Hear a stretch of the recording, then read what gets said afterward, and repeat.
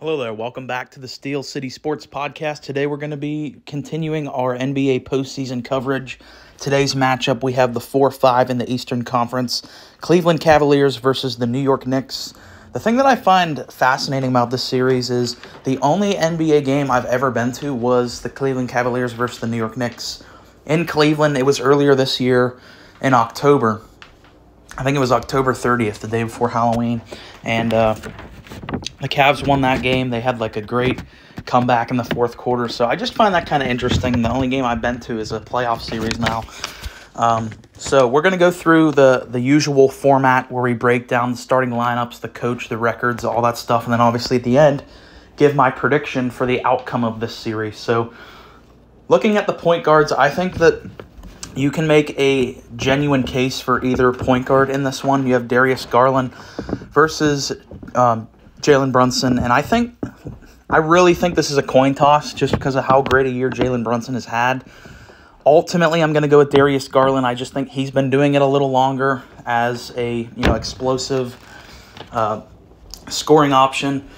And Jalen Brunson, I feel like he's more of a game manager. Not to say that he can't explode and take over games offensively. He definitely can do that. I think Garland, I have a little more faith in as just a pure scorer. But as a distributor, I'd probably take Brunson overall. Garland by a hair. A very, very small margin there. At the 2 position, Donovan Mitchell versus Quentin Grimes. Now, I get these starting lineups from ESPN. I don't know if Quentin Grimes is really going to be starting in this series. I would think Josh Hart would make a little more sense to start here, but according to ESPN, Quentin Grimes is the starting shooting guard. So yeah, really, I know Quentin Grimes is a nice young piece, up and coming, but Donovan Mitchell is a top 15 player in the NBA right now. He's an absolute stud, all NBA player this year. So that one's not really that even close. Next, we have the small forward matchup of Isaac Okoro versus RJ Barrett, and this one is, I think, pretty comfortably RJ. I think RJ has kind of disappointed me a little. I thought he would be all-star caliber at this point in his career. He's kind of, I'd say, a tier below that. Still a good player, still above average player, but he can be streaky. And I don't think they sometimes use him as they should in New York. I think there's a lot of times where RJ's just kind of standing in the corner, which I don't like. I think he could really create his own shot if given the opportunity. Okoro is a nice defensive piece. That's really all Okoro does on the floor. I mean, occasionally he'll hit a 3, but he's really on the floor for defensive purposes. I think RJ obviously is just a much more complete, better all-around player, so he gets the nod there. Next, we have the power forward matchup of Evan Mobley versus Julius Randle. This one is, again, another close one. I think as of right now, Julius Randle is the better player. I definitely think Evan Mobley has the higher upside, of course. But at this point in 2023, Julius Randle is a better basketball player than Evan Mobley. Much more polished offensive player. Has a better outside shot than Evan Mobley does. And he was an all-star this year. Evan Mobley, of course, was not. And then we have our center matchup, Jared Allen versus Mitchell Robinson. Very similar players. Very tall, athletic, rim-running shot blockers. I just think Jared Allen does it at a higher level, so I'm going to give him the nod. That means the Cavs starting lineup gets a 3-2 advantage.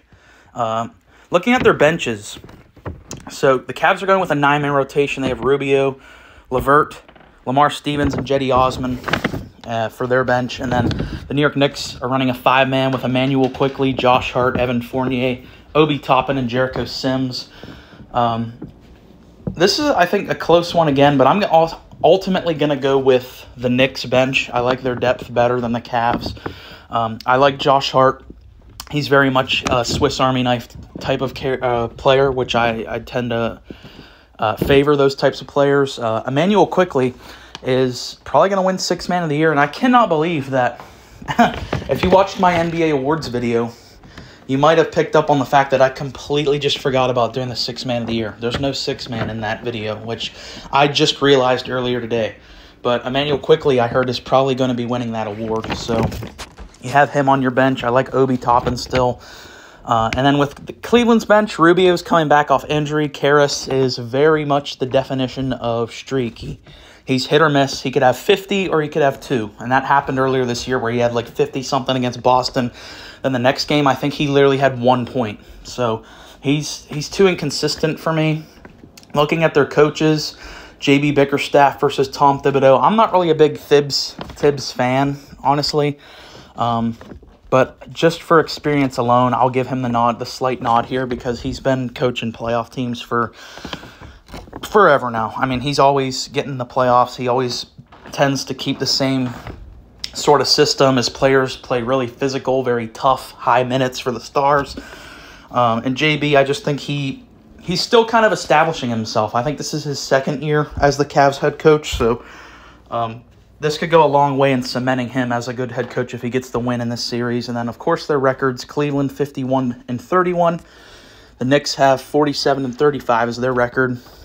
Cavs won 7 of their last 10. The Knicks won 5 of their last 10. So what does all this mean? Who do I have winning this series? Ultimately, I think Cleveland will win this series. Now, it's just a matter of how many games. I think just from a talent perspective, the Cavaliers are a much more talented team in their starting lineup.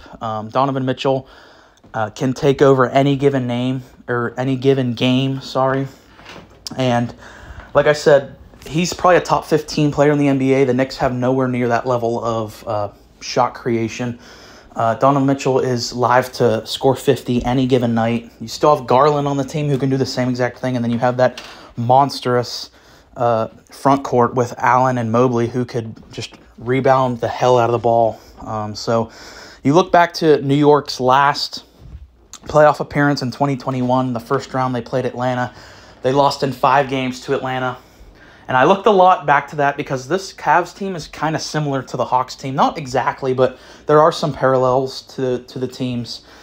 And ultimately, I ended up going with Cavs in 6 because it's not going to be 5 because Randall now has more help than he had in that series. You know, he was not accustomed to being like a number 1 option in a playoff series.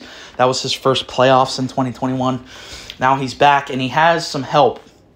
Jalen Brunson is going to take a lot of offensive pressure off of Julius Randle, which is why I think they're going to win 1 more game than they did in the Atlanta series. So my final prediction for this series is Cavs win in 6 games and move on. So then that's been my breakdown for this matchup. You guys let me know what you think of it down below. Thanks for listening. Please like and subscribe.